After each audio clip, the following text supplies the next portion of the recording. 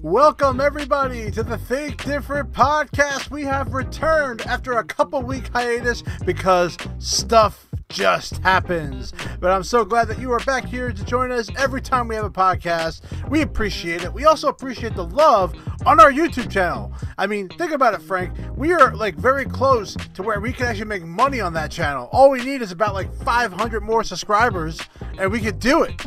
And we're getting new ones every day. And thanks to this man who made the best numbers video on the planet because it's the #1 trending video on Apple numbers. That's that man Frank right there, enriching lives. But we appreciate you joining us all the time here for us. My name is Will TLD, of course, the former Apple specialist and creative. And along with me, of course, is the man I've already kind of introduced, but introduce it again. He is the former Apple creative, retired book publisher, soccer mom recorder, Jurassic Park owner, black coffee drinker, Juror number 12, retirement home president, the Keto trout drummer himself, Mr. Frank Funk's here, everybody. Hey, welcome, everybody. Isn't it so good? I mean, at one point, the opening of this show might literally take me 3 minutes to do just to get all the stuff about you. You know, I was looking at some of the reviews on the YouTube of the numbers video, and there was only one that was kind of neutral. Everybody else really liked it. There was one that was just said yawn, and I was like, and I responded to that. So I don't know if you saw the response to that on that video, but I did leave a little response. Now it was now you have to make me. Now I have to look it up. All right, and now you gotta cover for me now. I know what I did look at it, so I know what it says. It says if you think you can do something better, we're more than willing to have you do a video. Yep, that's right. And I'm sure I didn't get a response for that. No, but right now for us, for being, no advertising or anything, to have 580 subscribers, that's pretty cool. Yeah, and people love our content. They keep adding it. They keep looking at it. So honestly, I can't complain at all. No. So pretty proud of that. But we gotta watch the other videos that we got, folks. We have more than just those two, okay? But anyway, I wanted to give you some breaking news because I this week purchased a new iPhone 13 Pro and a 16-inch Max MacBook Pro. Oh, wow. Yeah. Man, butterflies came out of your wallet, huh? Living the rich life, baby. Wow. Yeah. You know how many Zevias I have to drink for that? Not sponsored, of course. Woo! All right, so I gotta throw out liquor in it. Now, here's the question though, Frank. I'm gonna give you the $1 million question. Of course, I did not buy this full price. They finally went on the old school EPP, baby. How much do you think I spent on those items? Well, now you got the iPhone 13 Pro Max. Yeah, so let me give you the specs so that way you have an idea. I want you looking it up now, all right? I want you to do this the right way. So I bought an iPhone 13 Pro 512, and I bought a 16-inch MacBook Pro with a M1 Max chip, 32-core, 10-core CPU, 32 GPU, 16-core engine, 32 gigs of unified memory, and 4 terabytes of SSD storage, and I included AppleCare on both of them.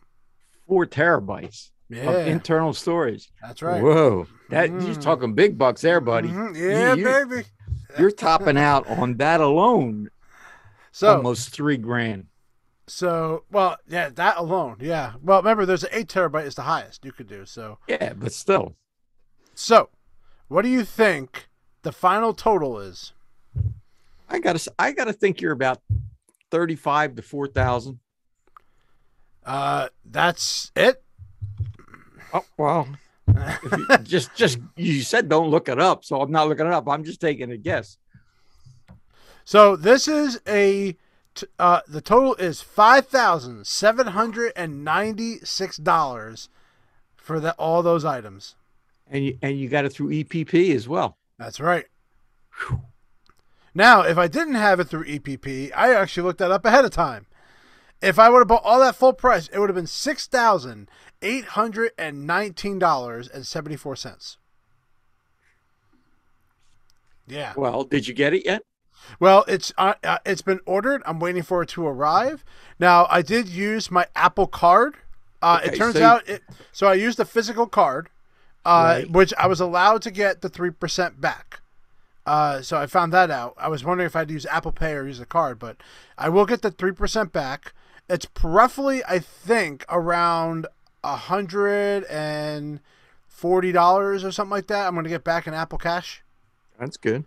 And That's good. I also am going to trade, if I trade in everything that I have right now, the estimated value that I would get is $1,090 for my computer and my 11 Pro.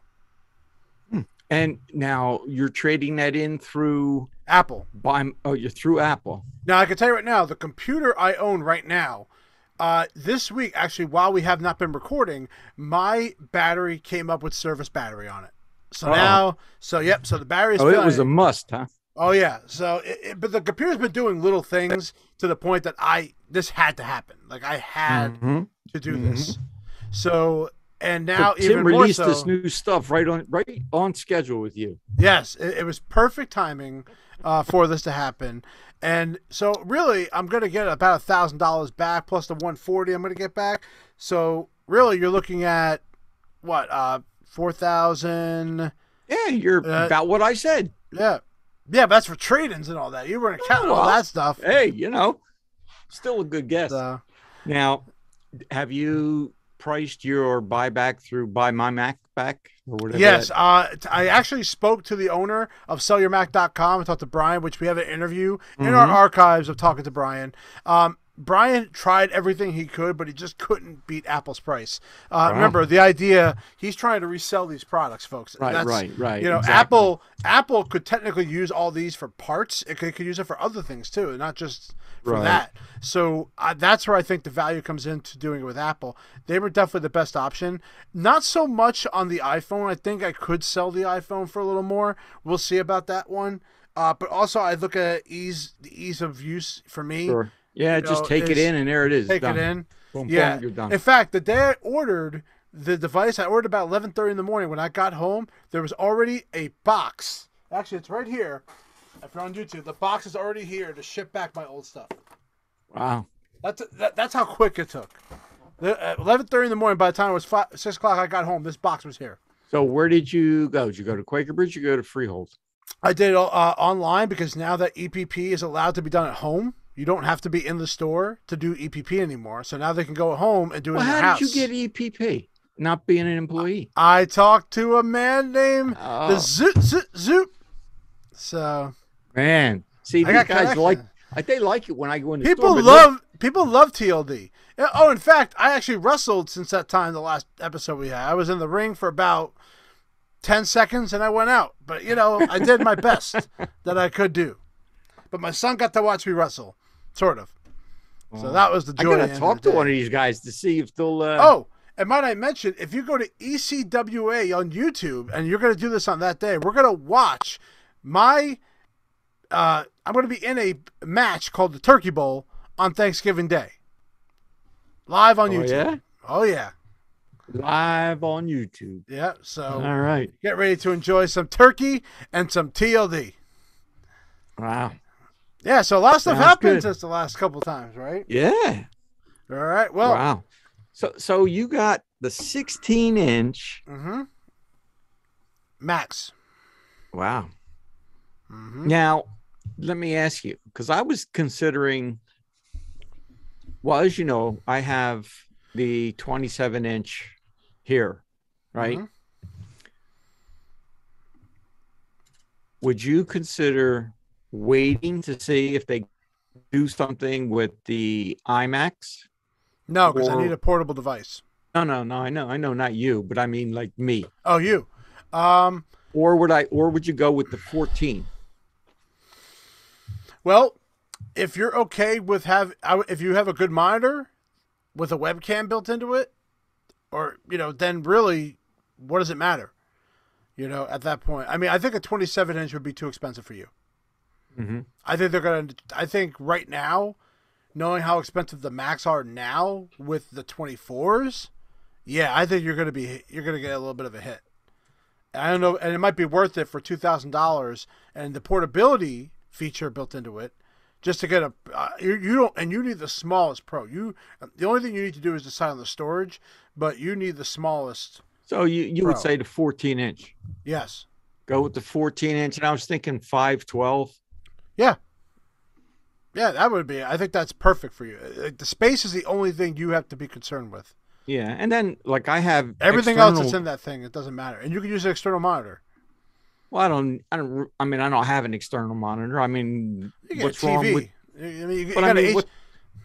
What's wrong with the screen on the 14-inch? Nothing. But if you want that wider, if you want that big screen experience, that's what I'm talking about. Yeah. Oh, well, I can always do AirPlay.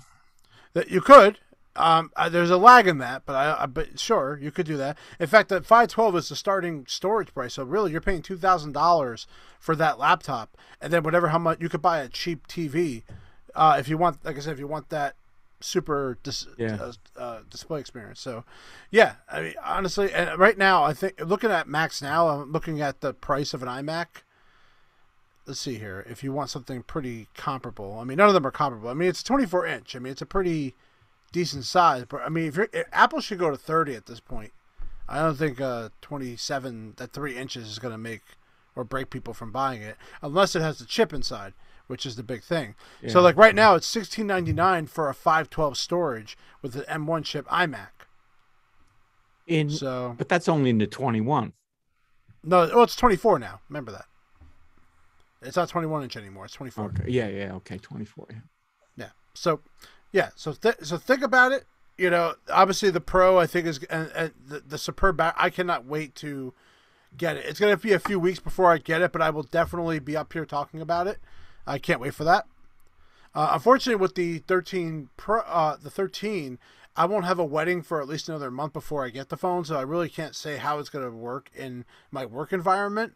You know, I already seen it in action right now with my sister having it. It looks great, but I want to see it when I actually have to film stuff. That to me listen, my grandson's been playing football. I've been in the stands filming plays that he's in on. Mm-hmm. And I mean, I can't believe how sharp. Now I'm all the way up in the stands and zoom in. And using a 12, everybody. Using the 12, and it's 12 Pro, but it is crystal clear. I mean, I can only imagine what the 13 is, you know.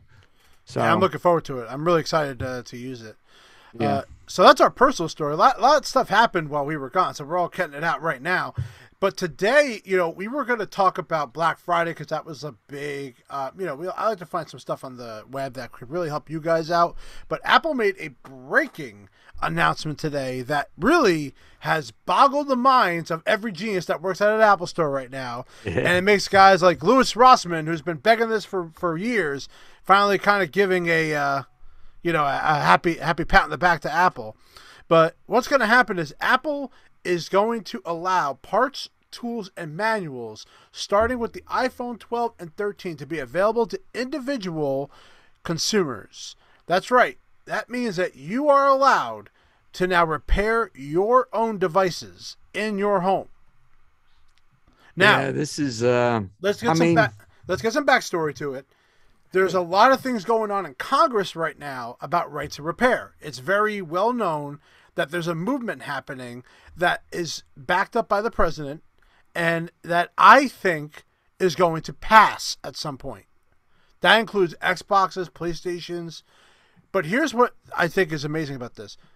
Even though they don't want people going into these devices and repairing them, think how much money they're going to make extra off this too. Like they just. Well, you mean selling the tools and the parts? Selling the tools, the parts. They don't have to have as much labor anymore because of that, which saves them money. Well, see, I disagree with that. All right, that's fine. I'm just telling you from how I think they will benefit from it. Now, do I think it's right? Well, we're going to talk about it. So let's talk about. We're going to actually go through the entire thing. So on your screen right now is exactly what this repair is about. So we're going to go through it and we'll stop in between and talk. So today, Apple announced self-service repair, which will allow customers who are comfortable with completing their own repairs access to Apple genuine parts and tools. First available for the 12 and the 13 lineup, soon to be followed by Mac computers featuring M1 chips. Self-service repair will be available early next year in the U.S. and expand to additional countries through 2022. Customers join more than 5,000 Apple authorized service providers and 2,800. Wow. Let me do that again. Customers join about 5,000 and 2,800 independent repair providers who have access to these tools, parts, and manuals. The initial phase of the program will focus on the most commonly serviced modules such as display, battery, camera. The ability for additional repairs will be available next year. There's a couple things about this that were brought up, and I watched a couple videos today. And of course I was very curious what Louis Rossmann had to say, because he's obviously been the active, he's been like the anti-Apple guy on repair forever. One thing he brought up was that these 2,800 repair shops, like one of the things he said, reason why he didn't join it when he found out was they are actually, Apple, what they do is that you have to, if someone comes in with a broken display, they have to order the display based on that means they can't leave the phone that day. They have to order it, wait for it to come to them. They don't have them in stock just to start putting them together. Also, Apple audits them and makes sure that if there's any other business practice that they're doing that's against their rules, they are automatically out of the program. So they really are confined to what Apple tells them to do. Oh, well, all right, so that's independent shop. That means they can't order, like maybe they can't order boards from certain manufacturers or something like that. So do you consider that a good thing or a bad thing? Well, Lewis is a perfect example where he gets those parts and he's probably not supposed to be getting those parts. Right. Okay. Right. So he's getting, because when he mentioned in the video, he mentioned, I'm not explaining how I get them. Well, that means you're doing something shady. Right. Right. And that's the honest truth. Or he has a connection in house that's getting him these parts that he's not supposed to have, that probably other independent shops don't get. Now, my position on this is very simple. One, if you have the wherewithal, the knowledge, and you want to try to repair your device yourself, okay. That's me. I could do it. Well, yes, because you've had the training and stuff like that. Right. However, and Apple, by the way, Apple does say who are comfortable in completing. So they're not saying that they're not saying this is for everybody. Right. Let's get that straight. They're not saying, oh, if you have no experience, you should do this. Right. You need to have technical experience to know how to do this. Because what's going to happen? They're gonna buy the tools. They're gonna get the parts. They're gonna take it apart, and then it's going to be all fucked up. Right. Okay. All you need is a thermal event to happen with a battery. And then what do? Now they're going to take it back to Apple, and Apple's going to go, "Hey, dude, you opened it. You took that on yourself. There's nothing we can do now." Well, we don't know the rules yet, so that's true. But right. But prior to this, anytime somebody took their phone or device to a third-party vendor, then Apple would be hands off. Right. Now, for me, I think the average consumer, most of them buy the Apple Protection Plan. Absolutely. Which right away, you should not be doing this if you have an Apple Care Protection Plan. Right. Because you're paying a premium for that. Yes. So why would you do that? The Apple Protection Plan covers 2 to 3 years. 2 years on the phone. 3 years and 3 years on a Mac, because remember, Macs are going to be part of this. Right.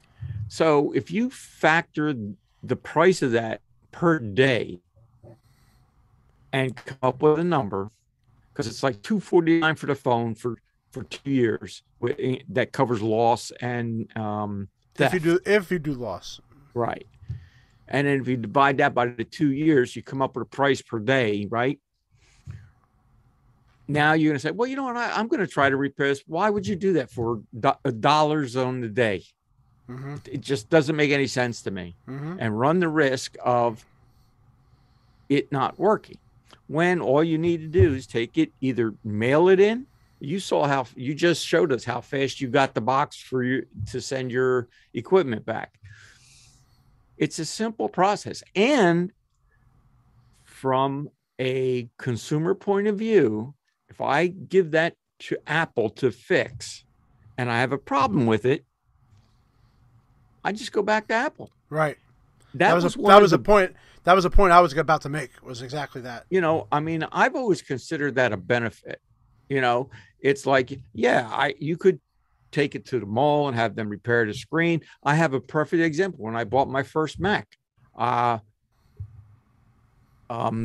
Ridge was not here at the time.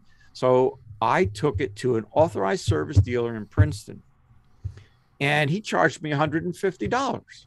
Now, I was new to Mac and I didn't really read the contract and stuff, where I should not have paid him anything because that was covered under the Apple Protection Plan. So to me, a lot of these service providers, these third-party service providers, are going to use this as another means to charge somebody, the unbeknownst consumer, a fee for looking at the product and saying, oh, it's going to cost you this, and the rest of the parts are going to be covered. So they're actually double dipping. I was at several phone carriers, and their people there were telling people that had problems with the phone, oh, it's going to cost you this for us to take a look at it and this and that. And they left, and I went outside. I told them, I said, hey, take your phone to the Apple store. It'll never cost you anything to have them diagnose the phone. Right. And then they'll tell you what you need to do from there and whether or not it's going to cost you any money. Now, So I would prefer taking it to an Apple store or sending it into Apple. Mm-hmm. Yeah, if you mess up your own repair, you know, the only person that could be responsible is yourself. You know, so that's the point you're making with that. Right. Let's get back to a little bit more of the article. To ensure customer can safely perform the repair, it's important they review the repair manual. Then a customer will place an order for an Apple Genuine Parts using the Apple Self-Service Repair Online Store. Ooh, another online store. Following the repair, customers who use their used part for recycling will receive a credit towards their purchase. The new store will offer more than 200 individual parts and tools, enabling customers to complete the most common repairs of an iPhone 12 and 13. The self-service repair is intended for individual technicians with the knowledge and the experience to repair electronic devices. For the vast majority of customers, visiting a professional repair provider with certified technicians who use genuine Apple parts is the safest and most reliable way to get a repair. So even in there, someone has to diagnose the device and then go to the store and order the part. So I don't know. No, you could do it online. Yes, but you're still going to have to wait for the part. Sure. Yeah.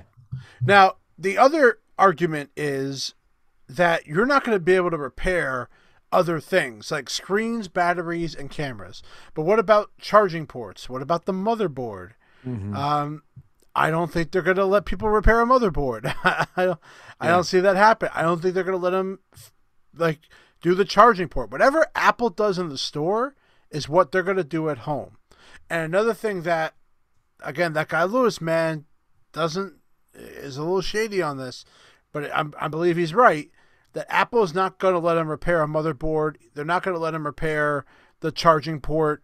They're not going to let him repair the USB-C. Maybe the USB-C, depending. But things like remember the M1s now have the battery removal option. The batteries can be removed. The tabs are there for the battery to come out, which thank God Apple allowed that. So I think they prepped these Pros for this exact reason, because they're saying M1s repairs. I think that includes iMacs too. So that means they got a VHB. They got to take the VHB off the iMac, which is going to be a whole other weird thing. But we don't know what Macs are going to be on there. They did say Macs. They didn't say which ones. Yeah. But so think about it. They're going to have the tools. So you think about what you got to buy. You got to have to buy the mat, because you have to be on a safety mat. Right. You have to put the electrostatic on your arm to make sure you don't fry the freaking board. That part alone is going to cost you money, plus all the little tools you can buy, which, by the way, you can buy ones from iFixit and all that. But, if you don't use their genuine tools, they're probably going to say something about it, or they'll probably know, which I don't know how they would know that.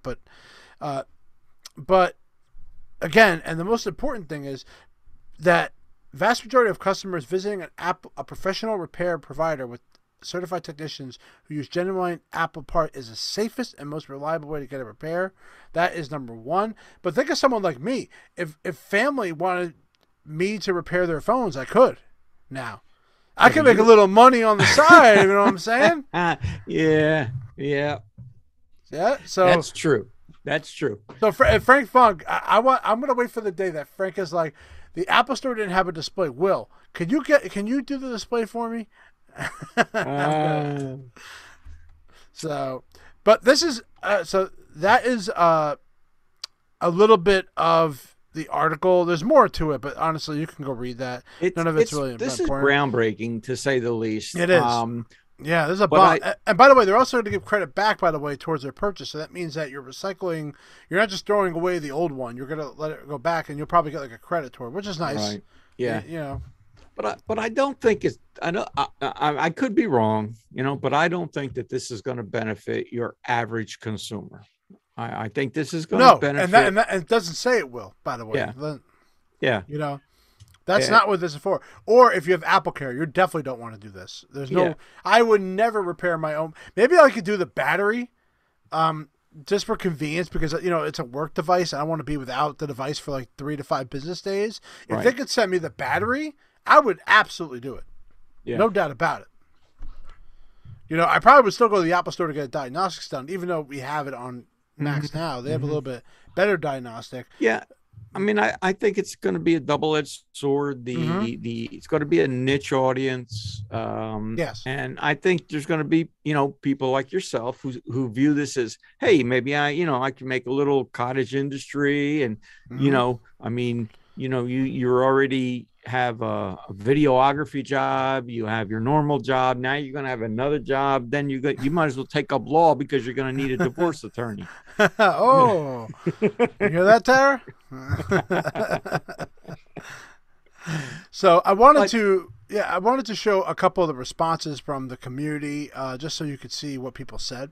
Fixit says it's a joint responsibility, and for the last few decades, too many manufacturers have been shirking. What the heck does that say?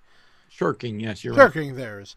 They stopped selling parts. They sent lawyers after the folks like Tim Hicks, an Australian kid who just wanted to share repair manuals with his friends. Apple's announcement may have seemed like a small thing, but they're going to publish free manuals and sell parts to customers. But it is a total shift in perspective. It is an agreement that this is a partnership.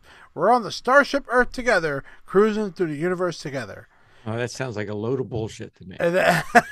And the Right to Repair Coalition says, big cave by Apple, but the devil is in the details. This is far off the requirements of the right to repair, but proves that legislators, whoa, where are we going? Proves that legislators, I lost it now. Proves that legislators are on the right track of making similar requirements more broadly. Yeah. And then the U.S. PRIG, whatever I don't even know what that is, but this is a huge milestone for the right to repair. One of the most visible opponents to repair access is reversing course, and Apple's move shows what the repair advocates have been asking, which was always possible. I mean, if be careful what you ask for. Yeah, all right, it's true. It's true. I mean, to me. And again, I'm just speaking for myself. There's going to be a long agreement you're going to have to agree to, which, by the way, when that agreement comes out, we definitely have to read that on the air. Yeah. Because you need to know what you're repairing, because I guarantee you, you're going to be responsible for a lot of things when you mess up your phone. Especially like a battery repair on an iPhone. That is not easy to do. Yeah. And not to mention with the 13, you need a special apparatus to take it off, because it's so strong that at Apple stores, you have to put it under a hot lamp for like a minute just to loosen the display up. So think of the amount of money you have to spend on parts alone just to get it here. Not parts, tools, just to get it here. I mean, You know what they're doing? They are responding to the government, who is probably going to allow right repair to happen, and Apple is just beating it. Well, and that way you could say, hey, we're offering the options for them to have that. I don't know about the parts. Do they have to return them? I don't know. I'm assuming they, like something like for the iPhone 13, they're going to have to return a big heating apparatus that heats it up, or are they just going to tell you to use your hair dryer? I don't know. That's not an Apple way of doing things. My assumption is that you're going to return most of the tools. Well, like you said, this contract is, the details are going to come out, and then people are going to start complaining that they have to follow these rules. Right. Well, yeah, of course. Yeah.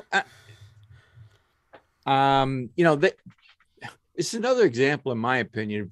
They want to do it all, but they don't want to take accountability. If you want to repair a product that carries the Apple brand, you have to adhere to certain standards because that brand stands for something. Mm-hmm. Okay. And if you don't want to adhere to their rules and regulations, then go buy an Android. Right. I mean, to me, in my world, it's just that simple. All right, there you go. That's a Frank Funk opinion, man. He had his black coffee today, so he's on fire. In case you didn't notice today. Now, here to sum this up, the question is: do you think that this is a good thing or a bad thing? Straight up. Well, for who? I think it's going to it's going to be. Hey, it's a great PR move. Look at Apple's stock today. Yeah, it jumped up like crazy because of this announcement. Good for me. Good for us. I think for Apple in the short term, it's going to be a good thing. And I say the short term only because, like you said, it's going to give them good PR. I think in the long term, they're going to have a lot of headaches from people that say, well, I took this to so-and-so. They're certified. Now it's worse than it was. Now what do I do? Right. Now, how does the Apple Store deal with that? Or not only the Apple Store, but Apple corporate. Isn't it great that I'm not working there anymore when this is happening? That's what we talked about. We had a group chat today, and all of us said, including Chris Ville, who was here on our last show, thank God we don't work there anymore, because now we don't have to deal with that. Well, but don't you think that opens the door for that? Of course it does. I mean, honestly, you know what the rules are? Apple should tell them that they have to put a special shirt on that is an Apple shirt for them to do the repair in. You have to take a picture of yourself doing it. Well, when we and you have to smile. Bridge, there was that guy that had that business. I think he was somewhere in Princeton. Computer Tutor Ted, baby. And he would come in. He would charge a customer, bring the machine into Apple, pay for the repair, right, and then charge the customer. And he did nothing but bring the machine into Apple. You got it. That's a smart businessman, everybody. Shady, so he didn't have smart to buy. Businessman. He didn't have to buy any tools. He didn't have to sign any contract. That's right. And yet, well, he did sign a contract, technically, with Apple. Well, but still, he didn't have to buy any special tools. He would just bring it into the Apple Store and tell the customer, his customer, that, it's going to take 7 to 10 days or 14 days, whatever it would take. When it comes in, he would come in, pick it up, take it back to the customer. There you go. You know, one thing about these repairs too, and this is a point that, again, Louis Grossman made, that, if you have to get your keyboard fixed all by itself, you have to get the whole top case done, at least on older Macs. Right. That's a little annoying. I could absolutely see why am I paying $300 for a top case when it's a $60 keyboard part? And that's the argument that he made, which is true. I think Apple charges a lot for their stuff because they don't let you just take the display part. If the bulb burned out inside the display, why can't you just take the bulb out and not the whole? Why do you have to do the whole display? If there's nothing wrong with the hinge, or why would I have to do that? That's the point he's trying to make. Now, Apple's because sometimes when rather than chasing an electrical problem, say, I think it's this, and so you replace that, and then that works for maybe 2 weeks or whatever, and then something else goes wrong. Now you're back. Then you fix that, and then this, and then so on and so forth. Why not just? I believe Apple's point of view was hey, this is a sign that things are going to start happening down the line. Replace the whole thing. Boom. Wash your hands. Here you go. Have a good day. Yeah. It's fast. It's easier. I think now, does it cost a little more? Yeah, but I think with the Mac, like for example, I think on the Mac they're going to let people change what they're going to do is the battery, the display, and I think like some of the one port on some of the ports are not connected to the logic board. I think they'll be changed, and that's really it. I don't think they're going to let them do everything. I don't think they're going to let them do a logic board repair. You know, it's funny. The fan, well, that's part of the display. So I would say that's display. So, I mean, the teardown of the 14 and 16-inch MacBook Pro is pretty good. It's very old school. It's back to like the old school way. In fact, the fans are like the last part before the top case. So it takes a little bit more work to get to the fans. But my point is that I think they're going to let people do some things. iMac, I don't know. That one's going to be a little strange if they're going to let people do that. Well, you got to take the front display off, right? Which is a VHB, which is really, it's. I mean, the wheel thing will cut that out pretty easily. So, but again, you could break your display if you don't do it correctly. So, this will be. I'm very curious, but I think that the only reason they're doing this is because I think Congress at some point will pass this repair, and then your PlayStation, your Xbox, any electronic product that you own is going to be allowed to be repairable, and they're going to force people to sell the parts for it. I think Apple was just beating them to the punch, and that Apple made the first stance against the on the right to repair because in Europe they're already like at the point of legislation. It was just going to happen. They were going to be forced to do it. So Apple, instead of Apple being forced to do it, they just did it themselves. Well, and I think this kind of reminds me of when the phone company was one unit. Then they broke that up, and now you don't know who, or you didn't know who I had to talk to because you had all these little components. And this is kind of the same thing, in my opinion. It's just stay out of it. You don't need to do anything. Just get Apple Care and go to the store and do it. That's the bottom line. If people want to buy an Apple product, then they buy into the whole philosophy. Well, that philosophy's changed, sir. The philosophy's changed now, whether you like it or not. Yep. But like I said, this is not for everybody. This is a very small niche market. This is for the people who want to go do the repair themselves, especially if it's one that they don't need to wait for an Apple part to come to the store, drop off if they know somebody that could do it for them, great. But I can tell you right now, if I did a repair for somebody's phone, you bet your ass you're signing some kind of an agreement before I touch that phone. And that way you can't go after me. Even if your friend, that's why I probably won't even do the repairs because it's just too risky to do. Anyway, that's our episode this week. We had a lot to cover in this 1 week, but this was an exciting pretty story. Heated topic, huh? Yeah, it is a heated topic. It is, but it's a great topic. It was a great thing to talk about for this week. We're getting ready for the holidays. You getting ready for Thanksgiving, Frank?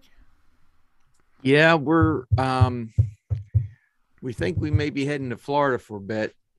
So, and he doesn't take us with us. How unfair! We'll take Luke. Oh, that's fine. I don't know if my wife will let you take him, but I don't think so. Me on the other hand, be like, yeah, go ahead, I can FaceTime him. He's fine. So, but yeah, it's obviously next week is going to be Black Friday, Thanksgiving. We're likely not going to be doing an episode next week, so we want you guys to enjoy the holidays, enjoy Thanksgiving, enjoy Black Friday. On our YouTube channel, I do plan when Apple reveals their discounts, just like I did last year, I'm probably going to come up here on solo on our YouTube just to see what they came out with and discuss what the discounts are and if I think they're good or not. So, and I'll probably compare them to other discounts that are out there. So, exciting stuff for the world. I can't wait to get all my new Apple crap. Apple, you're welcome. I spent almost $6,000 on you today. So there you go, man. There you go. And in response, Merry Christmas to me. Merry Christmas to me. All right, everybody. Thank you very much. Enjoy your Thanksgiving. Have a great Black Friday. We will see you in 2 weeks. And take care. And I love every single one of you. Peace out, everybody.